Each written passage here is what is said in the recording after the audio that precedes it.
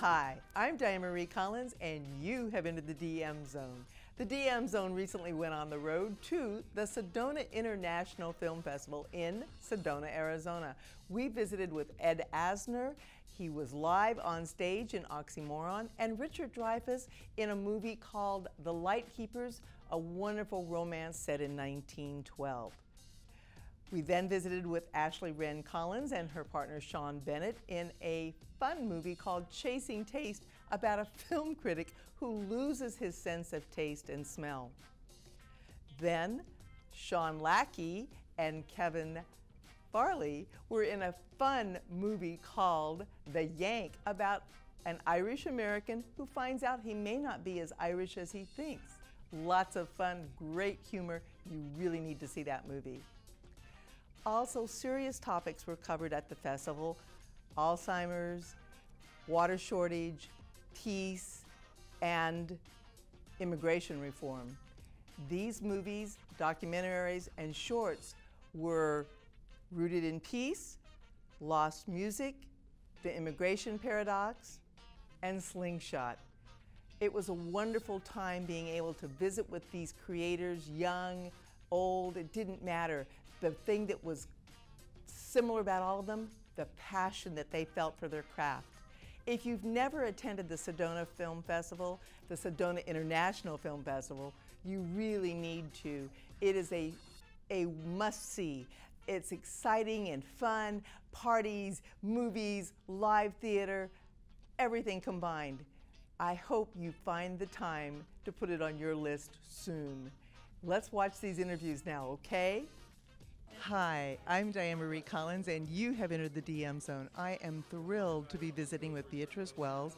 Yes, that's Orson Welles' daughter. We are here at the Sedona International Film Festival, and we just finished a wonderful, wonderful panel talking about The Other Side of the Wind.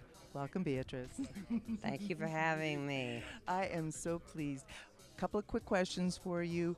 What was it like when you knew that this film festival was going to have this wonderful tribute to your dad? Well, I organized it. Yes, but didn't you have to convince some folks? No, it didn't take much convincing. No, I tell you what happened.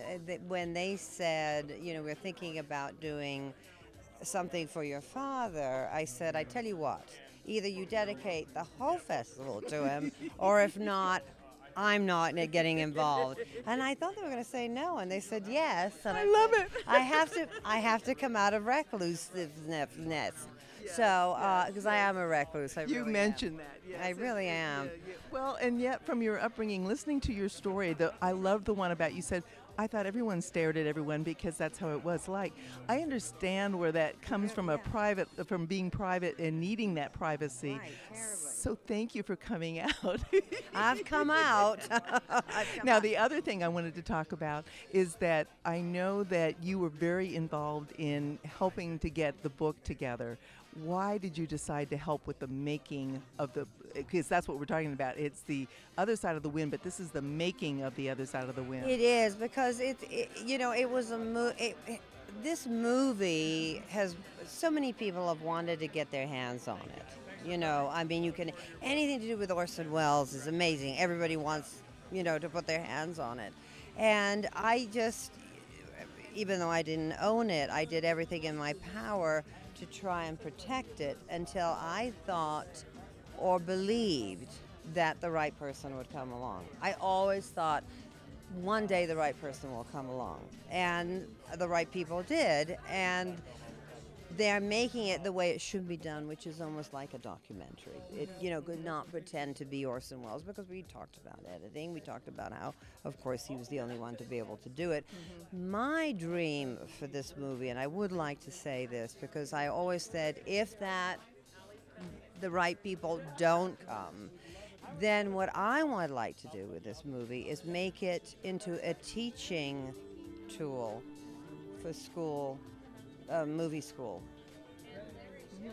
students. Well, I will tell you. So they would have a whole movie that is an unfinished movie, and we would see their version of what they thought The Other Side of the Wind would be, and that would be giving back to what my father loved most, movies. And I can believe that from your tales and the other stories here, that he loved making movies more than anything else. Oh no, we were like way second. Gypsies. Gypsies and movies. He said he fell in love with movies, and he really did. I mean, Well, how wonderful for you to share your time with us, and thank you again for. You said no, you didn't need to convince them, but yes, you did. You did a great job, and thank you so much. They were wonderful. They were wonderful, and so are you. Thank you. Thank you right so much. Here. I told you you would enjoy those interviews. I had so much fun at the Sedona International Film Festival. And remember, you have been in the DM Zone.